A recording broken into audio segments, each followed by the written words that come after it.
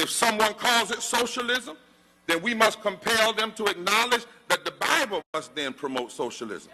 GOP Congressman Dan Crenshaw got Bible schooled by Reverend William Barber. Now, this all stems from a portion of Barber's comments at a recent DNC event. So I'm going to play a clip of that now. But by the way, just a little warning, there is some audio popping issues on this video, but you'll still be able to make out what he's saying. When we embrace moral language, we must ask, does our policy care for the least of these? Does it lift up those who are most marginalized and dejected in our society? Does it establish justice? That is the moral question. If someone calls it socialism, then we must compel them to acknowledge that the Bible must then promote socialism. Because Jesus offered free health care to everyone and he never charged a leper a copay.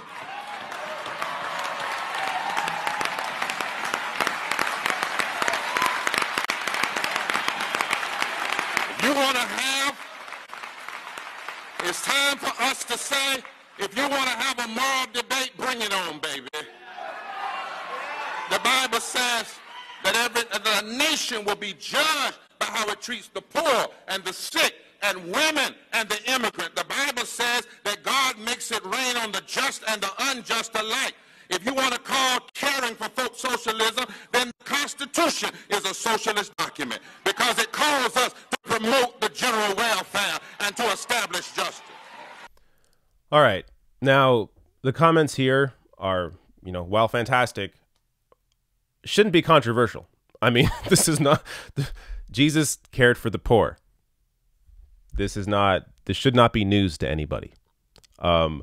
And the point he's making here is if the right wing is going to call that socialism, if the right wing is going to call helping out the poor and Medicare for all, if they're going to call that socialism, well then let them call it socialism. But the Bible and Jesus talk about helping the poor. I mean, that's most of the book. But here's what Dan Crenshaw tweeted out about this, because he was really offended by these facts. Deliberate misreading of biblical principles by DNC to promote socialism. The Bible teaches charity with one's own time and money. Socialism teaches charity with other people's time and money. So, not the same thing. Now, it's probably not a good idea to try and correct Reverend William Barber on the Bible. So, he responded to this tweet with some more facts.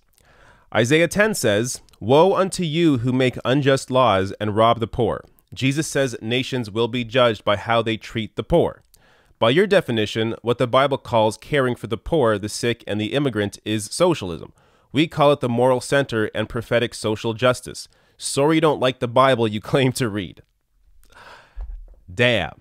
Now, I'm not sure if it's okay to say this, but this reverend absolutely destroyed Dan Crenshaw. I mean, this shouldn't be news. Obviously, Jesus and the Bible talk about helping out the poor, and there is a lot of very anti-wealth messages in the Bible as well. I mean, Jesus, it's hilarious how the right wing has tried to construe the Bible and use it for horrible things. Use it to hate the poor. Use it to take away health care.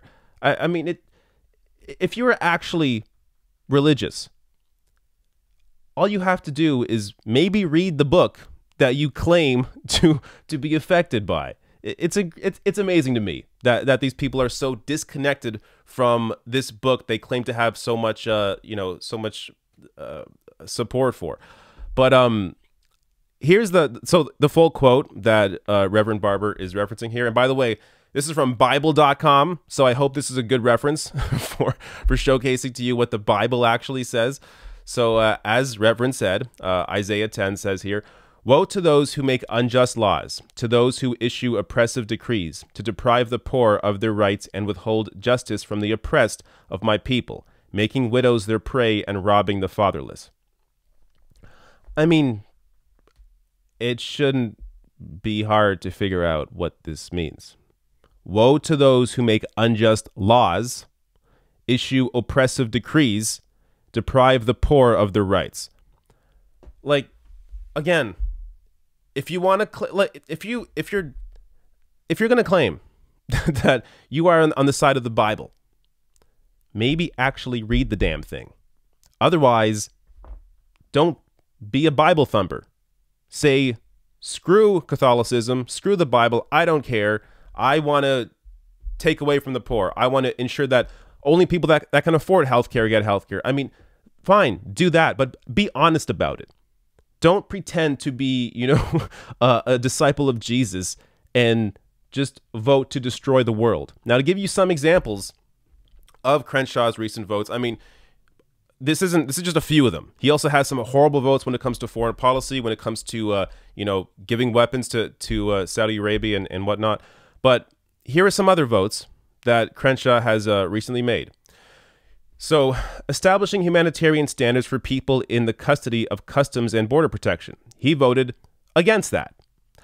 Raising the federal minimum wage to $15 an hour. He voted against that.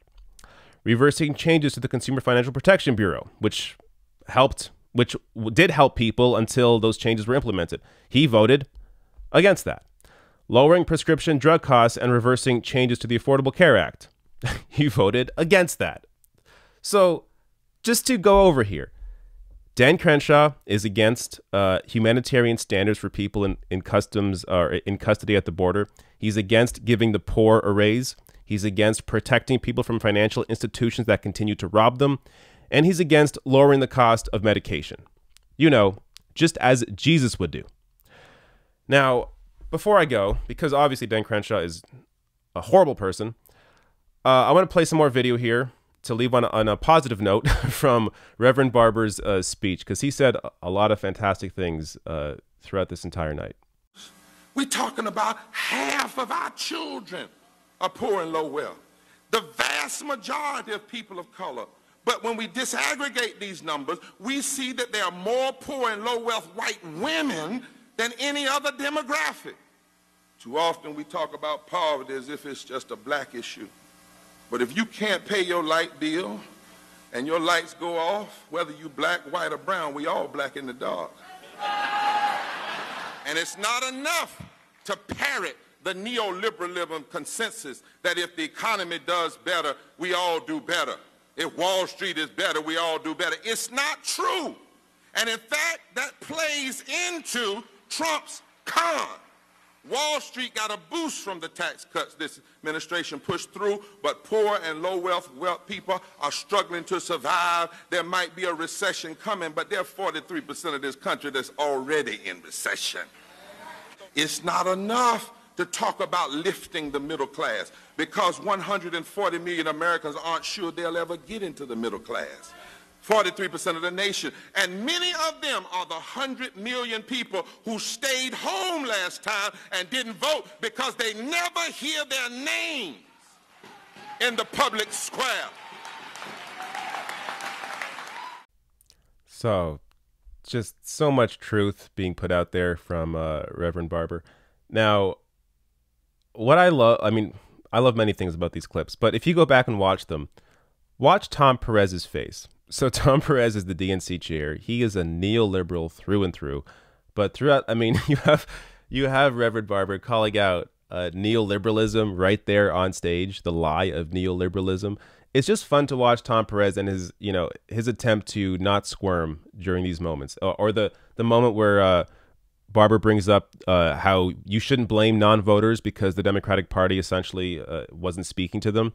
I mean, watch Tom Perez perk up when he talks about the non-voters, and then his mood kind of shifts a little bit when it's clear that Barber's talking about how you can't blame those people because the party isn't speaking to them.